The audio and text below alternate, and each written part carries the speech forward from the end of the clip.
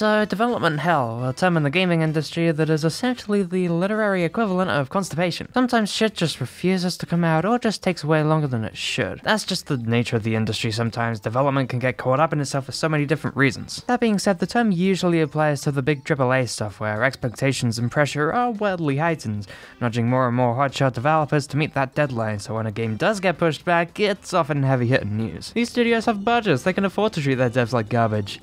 Indie dev studios, on the other hand, are a totally different story. Passion and creativity are usually at the forefront of the priorities list. It doesn't matter if the game needs a little more time for polish or reworking, indie devs have the luxury to take things at their own pace.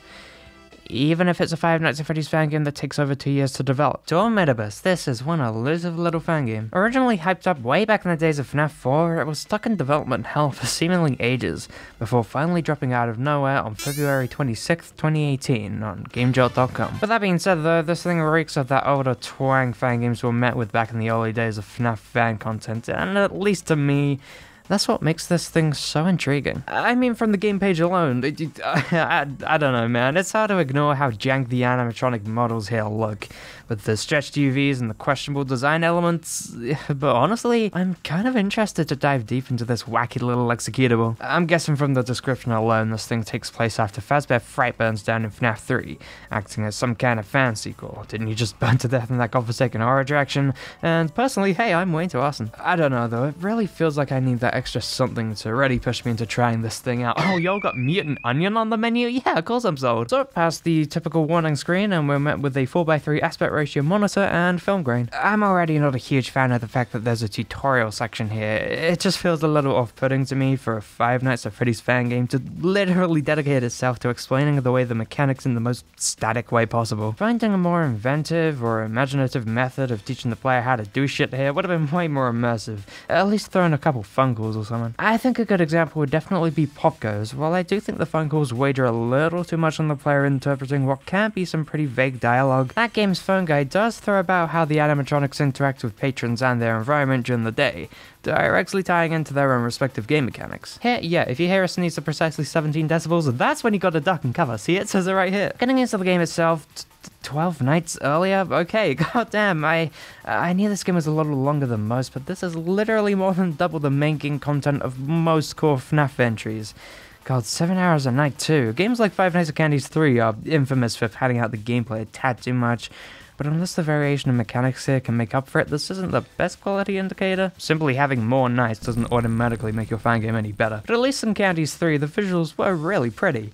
From the main night segments to the deepscape to the post-night minigames, there was a lot of polish to it all, and that's an element fairly consistent with each of the Candy's games. Here, everything looks like the bump map was ramped up to max capacity. Oh look, termite-infested chairs, that's so sexy! Dormitabis looks like most games in their alpha stage, honestly pretty visually similar to Minecraft of all things, that exaggerated bump mapping holding a striking resemblance to the harsher textures of Cobblestone and Netherrack. At least that game's running system doesn't give me a migraine though. God, you gotta run underneath the table here to access your monitor, and I feel like they were trying to go for something similar to the running animation of FNAF 4, but you black out every other frame here, and boy howdy is it super goddamn disorienting. Even when you reach the monitor using the things at Nightmare, you gotta open and minimize the map in order to view the camera you've selected, which does nothing but get in the way of what I want to see, man. It genuinely feels like the system works this way purely to differentiate from the perfectly functional, established map system 99.9% of other fan games are totally content with using. Again, like any of the games from the Five Nights at Candy's franchise, they're some of the most popular pieces of Freddy's fan content out there,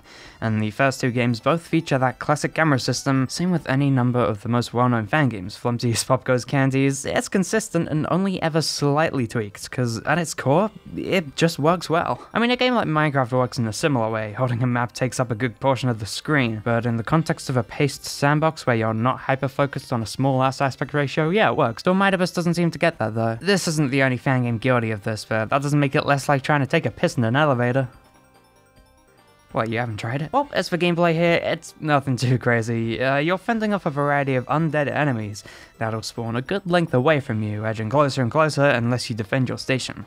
Pretty similar to most FNAF fan games, and again, Not unlike Minecraft, where being swarmed by enemies at night is a common occurrence for those playing on easy difficulty up. I like to think that game definitely handles enemy encounters far better though. Ironically, with Dormitabis' core game mechanic based on defense, I feel like Minecraft's approach to swinging your diamond sword at enemies is just so much more satisfying, especially with the semi-recent combat update released on February 29th, 2016, only 2 years and a day shy of the release date of Dormitabis. Dong piss isn't the only fangame guilty of this, but that doesn't make it less like trying to take a piss in an elevator. You ever think about how camels can store piss in their humps? Like if they really wanted to. But anyway, I'm getting off topic. See, Minecraft isn't the only sandbox game to feature a combat system. I definitely think The Forest is another great example of how to bash someone's nuts in. But like, Minecraft's just a little bit cringe, innit? Like, you ever think about how stupid it is that the spiders in this game are bigger than my fat ass?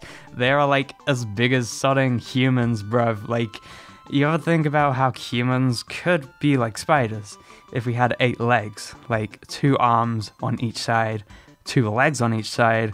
You just convert them all to legs and it's like human spiders, which couldn't really exist if you really think about it. But on the topic of this, did you know most spiders are gay? I'm serious, look it up. Wait, no, I'm not gay. Bro, I'm not gay. It's a fact. It's real shit. I'm totally not gay. Why would you even bring that up? Look, I'm not being defensive. You're being defensive. But you know what sucks? My fat donkey doo-doo hole more than Minecraft. Yeah, that's right. Fall Guys. You realize Eminem's being released in 1941 is pretty similar to how Dormitabis was released in 2017. I think those two facts are pretty similar, and I'm not sure why this wasn't referenced in the game. So, Heavy Tits is what they should call Fall Guys, cause it blows. This Bean game is so hard to comprehend. It's a load of dookie asshole. This game really went downhill when the game decided to cross over with a Munchus of all games. Unbelievable. One of the most ambitious games of 2025 and they ruin it.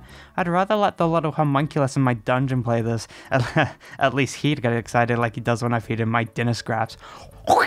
Boy howdy, I'm tired of this dang old game. Why don't we move on to a game that's a little more my style?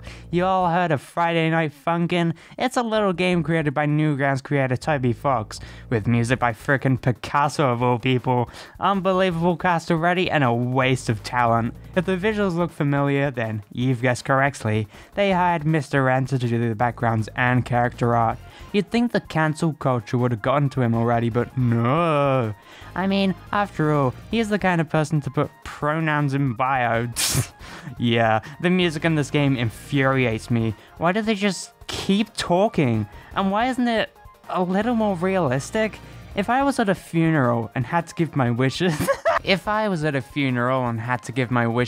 would I really go up and go, Bebo Bob? Yeah, right. Maybe to those SJWs I would. I mean, not in a gay way. Maybe I kinda am. Now, if you want an actual good game, boy do I have the one for you. It's a little indie game called Glue Chugging Simulator, created by the ever infamous Steel Wall Games. In order to fill that void for the cringe fest that is FNAF, they created this little filler game to really fill in that void. Now what makes this game a sea urchin in the sand? Well, it's a matter of style. The way the main character schlups his nose into the nozzle of the glue bottle really captivates what it means to be frickin' stupid. Another highlight of this magnificent game would have to be the soundtrack and how absolutely massive this character's schlong is. I think the use of piss trickling into the water as the music was a great addition, and really captures the perfect energy needed to create a glue chugging experience. Unlike Toby Fox, who can't even get paint chugging right, Steel Wool has a real good thing going here. I wish the best for them and their future in glue chugging experiences. I think I blacked out for a second there. Dormitabis is a fan game that exists. April Fool's question mark? I don't know, Maypril Fools, fellow shit slingers.